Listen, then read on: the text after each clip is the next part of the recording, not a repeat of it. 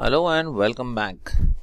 अब यहाँ इस क्वेश्चन में दिया है if √3 is equal to 1.732 and √2 is equal to 1.414, find the value of 1/√3 plus √2।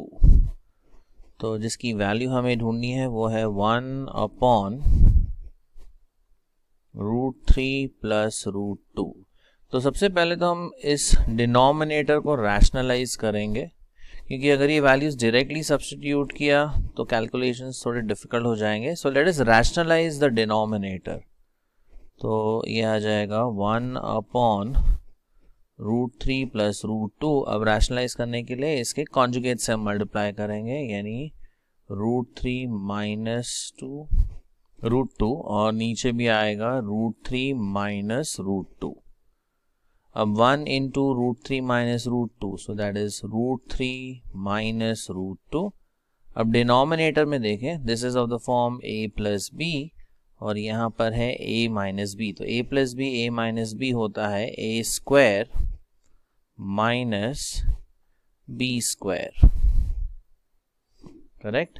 And √3 का स्क्वायर होता है 3, √2 का स्क्वायर होता है 2। So we have √3 minus √2 और डिनोमिनेटर में आ जाएगा 3 minus 2। अब 3 minus 2 तो होता है 1। So we have √3 minus √2 divided by 1. So basically we are left with √3 minus √2 और ये दोनों वैल्यूज हमें दी हुई है 1.732, 1.414। तो ये आएगा 1.732 माइनस 1.414। चलो इन्हें सबट्रैक्ट कर देते हैं। सो वी हैव 1.732 माइनस 1.414 और आंसर है 0.318। तो ये हमारा फाइनल आंसर।